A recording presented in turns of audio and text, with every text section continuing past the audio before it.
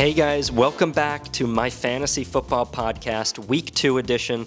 I hope you guys enjoyed week 1. I did. It was super fun to watch the Sunday slate and the Monday game and then the Thursday game this past week for the start of week 2. I hope you guys won all your fantasy football matchups, but if you didn't, I'm glad that you are here to listen to my podcast this week, and I hope you're there for the live tomorrow. I hope you were there last week. We had a good showing, got up to over 30,000 people in the live, over 4,000 people at one point, so definitely make sure you join my live tomorrow because I'm even more confident about my weekly picks and weekly sits this week, so make sure to tune in for that. And of course, if you guys want to message me, want to improve your fantasy football team by making trades or setting your lineup or picking up free agents or using your waiver, you could definitely message me over on the Patreon. You guys probably have heard me mention it before, but go over to the Patreon. It's a link in our bio, and that's where you could join one of our tiers to join our membership community and basically be able to get access to my answers, and I'll literally look through your team, see your screenshots, and help you improve your team and set your lineup, so definitely do that. But as far as this show, this podcast today, it's going to be pretty short again, but I'm going to be talking about injuries. A lot happened in week 1 in terms of injuries, and I'm going to talk about how those injuries impact the fantasy football landscape for week 2. So the first 3 players I'm going to start with are players that have already been ruled out. 2 of them for a long period of time, 1 of them just for this week so far, but I'm going to talk about how their injuries affect the fantasy football landscape and how their injuries affect some backups that might come into their position and what that means for all the fantasy players, in that vicinity who are interacting with that player. And then I'm going to talk about some players that are questionable for this week and what you should do if they play or don't play this week. So the first guy I'm going to talk about, you guys, probably a lot of you had them. I know I was messaging you guys a lot about him. Dak Prescott, he obviously broke his thumb. He's out for the next 6 to 8 weeks. Jerry Jones didn't put him on IR, so they're hoping he's closer to 4 to 6 weeks he's going to be out. So Cooper Rush is playing his spot, and a lot of people are really panicking about CeeDee Lamb and Dalton Schultz. I wouldn't panic just yet. I think they're both going to have good games this week. Dalton Schultz especially. He's on my list to potentially be a weekly pick this week. I kind of get in my notes app, I get a list going throughout the week of who could potentially be a weekly pick or weekly sit. Dalton Schultz is currently on that list, so we'll see if he makes the list tomorrow, so tune in for that. But I do think Dalton Schultz will have a good game because the Cowboys are playing the Bengals, and the Bengals are probably going to be able to put up a lot of points, which means the Cowboys will have to throw. So I like Dalton Schultz, who could be a security blanket for Cooper Rush to get a lot of points. And don't forget, last season when Cooper Rush started for Dak Prescott, Amari Cooper had over 100 yards and a touchdown, so I wouldn't count out CeeDee Lamb for this game either. If you guys do feel that you want to trade CeeDee Lamb away, I would be open to that, but make sure you get a good price for him. Don't sell him too low. If you're thinking about trading away Dalton Schultz, I would highly advise against not doing that. I really like Dalton Schultz for the whole season, even with Dak not there. I think even for the next month or 2, Dalton Schultz could still be a great fantasy option with Cooper Rush there. So in terms of this week, I would still start CeeDee Lamb unless you have great options other than him. Dalton Schultz, you're definitely starting this week. Cooper Rush, I probably wouldn't stream him this week. So if you have Dak, you probably want to get into some other options. One of the guys I've been mentioning and recommending to people is Jameis Winston. He had a pretty good game week 1. Week 2, he actually gets a really tough matchup against the Buccaneers, and I don't think he's going to have a great game in that one. I think it's going to be low scoring. But after that, the next few weeks after that, Winston does have favorable matchups. So definitely take a look at him if you want to pick him up and put him in your leagues. And in terms of Taysom Hill, he has quarterback eligibility, tight end eligibility. I'll talk about him and the Saints running backs in a little bit. But first, I want to mention that Dalton Schultz, I would definitely keep him on your team and start him this week. The second guy already ruled out is Chris Godwin for this week with a hamstring injury. We saw him pull up late in the game last week. I mean, I think, like I said, that Saints-Bucks game is going to be pretty low scoring. So I already didn't like Brady or Evans in that game because they typically don't do well against the Saints. Brady, since he's been on the Bucks, 4 games against the Saints, 4 losses. So it's tough for Brady to beat the Saints. This defense has his number. So I would be careful about Brady and Evans. If you wanted to take a guy and put him in, some deep sleeper guy, it could be Russell Gage.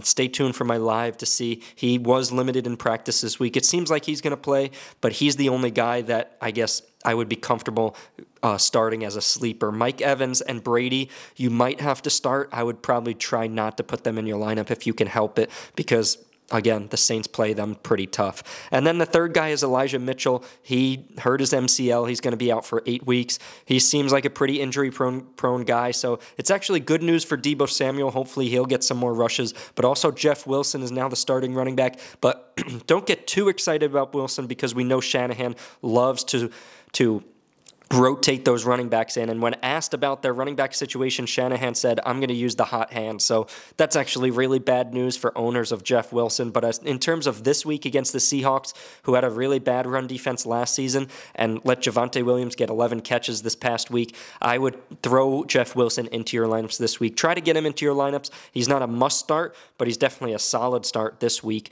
and going forward. Maybe a guy you want to pick up is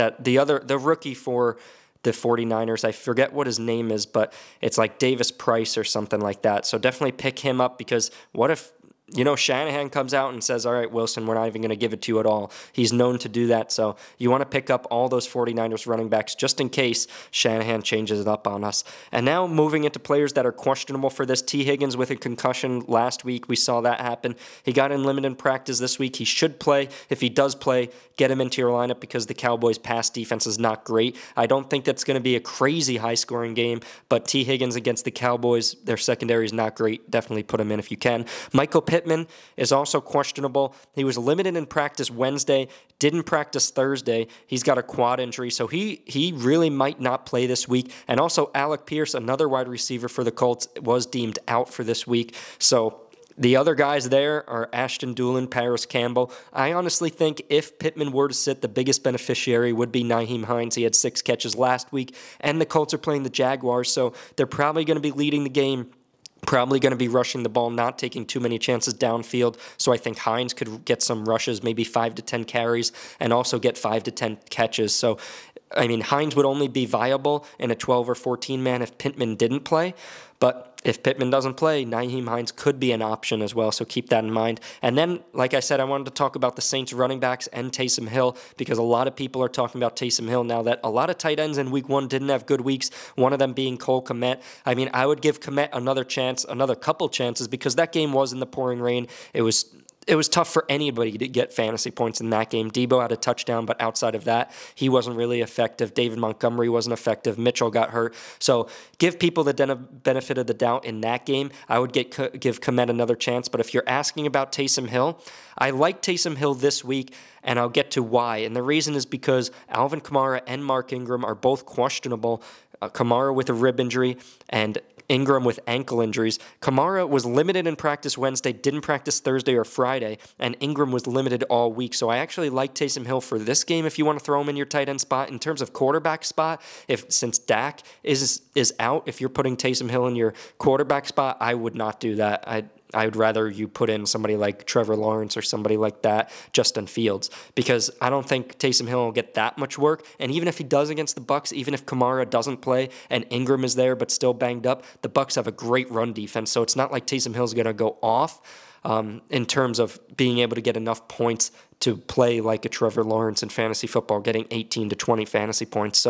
But in terms of a longer-term prospect, I think Taysom Hill could be a good stash, especially since he has that quarterback tight end eligibility, and you could stash him on your bench in case your tight end spot goes weak or in case Kamara and Ingram keep getting hurt, because we saw Taysom Hill be used inside the 5-yard line. So definitely possible. Kamara, monitor his status. If he does play, I would even consider not starting him, only because he didn't practice Thursday or Friday, and he might not get that much work. And even if he does, like I said, the Bucs have a great run defense. So consider sitting Kamara this week. Check back tomorrow for my live show. I'll be talking about Kamara for sure. Could be on my weekly sit list. I don't know. I'm going to have to monitor the reports tonight and through tomorrow morning.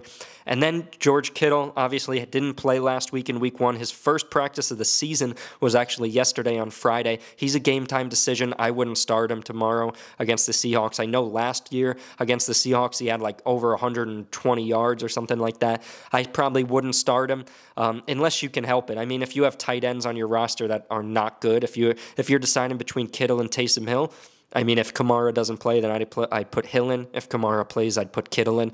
But things like that, I'd be careful about Kittle. But you might not have that opportunity to put somebody else in, so then you can go with Kittle there. Two more guys that are questionable probably will play. The reports show that they probably will play: Najee Harris and D'Andre Swift. Swift was limited in practiced on Friday, actually. Ankle injury. I'm confident about him. He had a great week 1, plays the Commanders this week. I'm expecting another big week, 15, 20 fantasy points, maybe more than that. Najee Harris, he has a foot injury, and actually, I think it's right in the bottom middle of his foot, and for him to be playing on this injury, it's not good. He shouldn't be playing on this injury. It's against the Patriots. I don't think Najee's going to have a great week. It's tough for you to sit him because he could get 8 catches. He could get a touchdown, get 2 touchdowns at the goal line. So it's tough to sit Najee. But if you guys didn't see my post and you're listening to this right now, go back on TikTok, maybe 10, 15 videos back, where I say the running back that's being drafted in the top 5 in fantasy football that you should not draft, and it is Najee Harris. So hopefully, if you're listening to this, you don't have Najee. But if you do, go check out that video, because I basically say that running backs that have over 400 implied touches in a season, the next season, they really don't do that well. And Najee had over 400 implied touches last season.